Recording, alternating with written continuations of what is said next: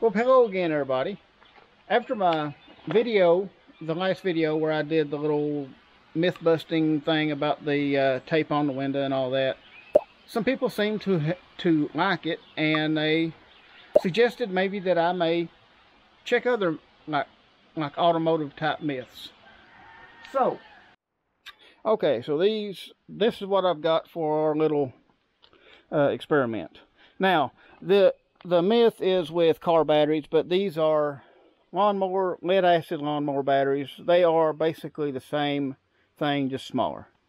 And what I did, I went and I bought two brand new ones, and I looked at the date on them, made sure they had the same date, and they're the same type of battery, as you can see. Okay, now the myth is, and I have heard this all my life, when you take a battery out of your car, or any kind of lead acid battery, don't set it directly on the concrete or on the ground. You always, no matter what, you always put a board down or some kind of insulating material and sit it on that. You never set it directly on the ground or directly on the concrete, either one. It's, you know, it basically goes the same. I've heard it from different people and it goes the same either way. Now, what people try to say is that if you sit lead acid battery like this directly on the ground or on the concrete, now when you go to pick it back up, it's going to be dead. The ground is going to zap the power out of it, and your battery will be junk. Now, according to what these people are claiming, if you sit your battery on the ground, it is going to get drained fairly quickly. Like if you are working on your car and you set your battery on the ground, by the time that you get done and you put it back in, your battery is going to be shot. Like they say, it won't even charge anymore. So what we're going to do, we're going to do a little experiment here. And I have two of the identical same batteries, made the same date and everything. Let's go through here and check these out and make sure that they are as close as we can get. Okay, this one 12.8.9, and this is 12.86, 87. They are within 1/10 of a volt of each other. Okay, so they are pretty close to the same voltage. I mean, within 1/10 of a volt of each other. So what we're going to do, I'm even going to set the one that was a little higher, I'm going to set it directly on the ground. It was like 1/100th of a volt higher or something like that. So yeah, I don't think that's really going to matter. But okay, this one, let's set our experiment up over here. We're going to set one of them on the boards. That's what everybody says to do. Set a board down under your battery. Never set it on the ground. Okay, well, there we go. The other one, we're going to set it right on the concrete, just like that. Now, so what we're going to do, we've already noted our battery voltage. Well, I don't need to put those back on. We've already noted our battery voltage, but I'm going to go through and note it again on camera so you can see what our voltage is. Okay, that's 12.86 on that one, 12.89 on that one. Okay, so it is Wednesday, so we're about halfway through our little experiment. And down here, I've still got our experiment running, but I'm going to make one change. Okay, you may notice there's a swimming pool. This is actually my pan that I put underneath a vehicle if I want to drain like coolant or something, because it'll catch it. Anyway, okay, one thing I was concerned about, and you can tell I wiped this one off because I got some of the paint off of the date code, but I was concerned that water laying on top of the battery would cause a slight current draw between the terminals and could give us a false reading and let it run down a little. In fact, it rained that first night, and I come out and checked them, and they had both actually showed like they were like under a very, very tiny load. So, yeah. Okay, so now, okay, so here we go. Let's check this. Put it down there, maybe you can see it. Okay, so here is the one that is sitting on the wood. And it is pretty much exactly the same as it has been, as you can see. Okay, so now the one that's sitting on the concrete. We are going to check that one. Pretty much the same, 88, 89, whatever. So yeah, so far the two batteries are exactly the same.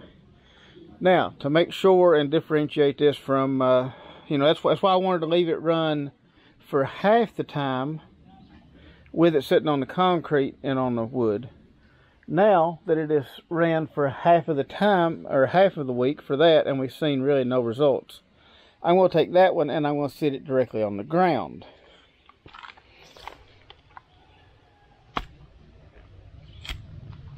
Like that. That way, that one is sitting directly on the ground. This one is still on the wood.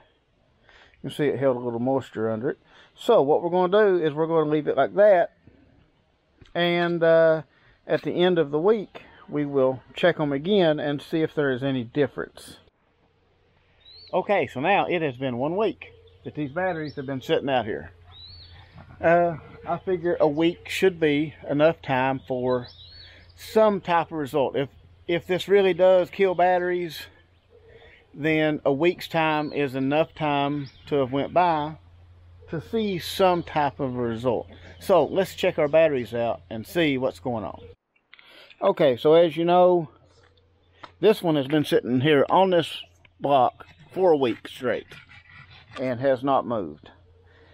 Now this one, it was sitting there on the concrete, and then I moved it over there because there was no change between Saturday and Wednesday. So it's now Saturday again, so I'm going to check these two batteries and we're going to see what the voltage is and how our batteries are doing here. Okay, as you can see, 12.88, 12.89. You probably cannot see that because of the glare. There you go. 12.88, 12.89. So, this battery, after sitting for a week on concrete and dirt, is exactly the same as it was when it started out. Okay, and this one,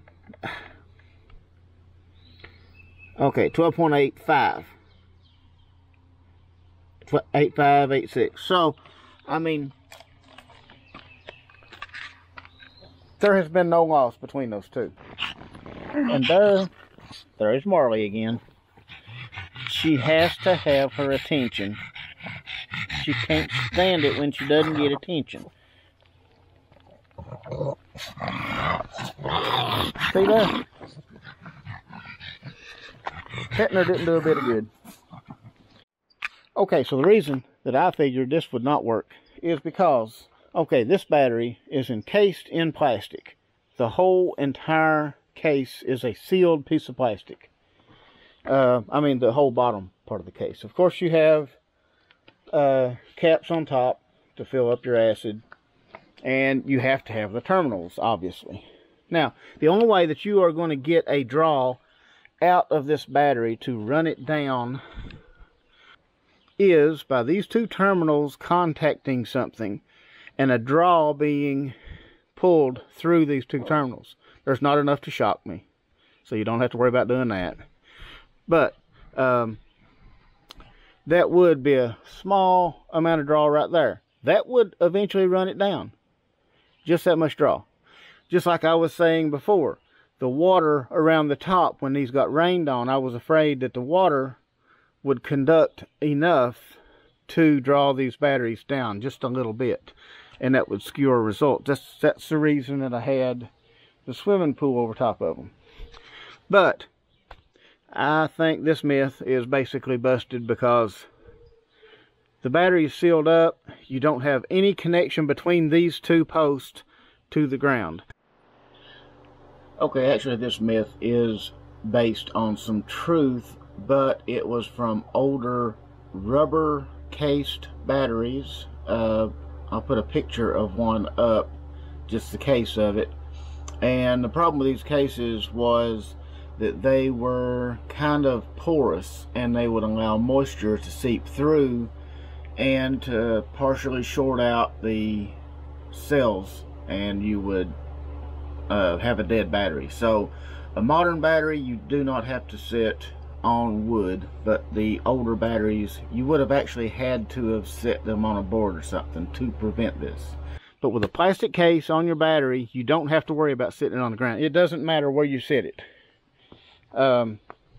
It's not going to run down because of discharging through the ground. So anyway, yeah, that's another little myth busted. So just let me know in the comments below if you all are enjoying these little myth busting videos or not. I'm kind of having fun with them. I'm kind of enjoying them. I got new batteries for my lawnmower out of it, so you know that works too.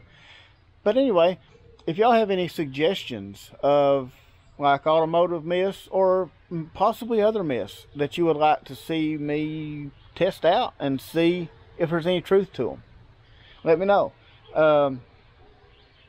Anyway, for right now, I guess that's going to be it for this little video.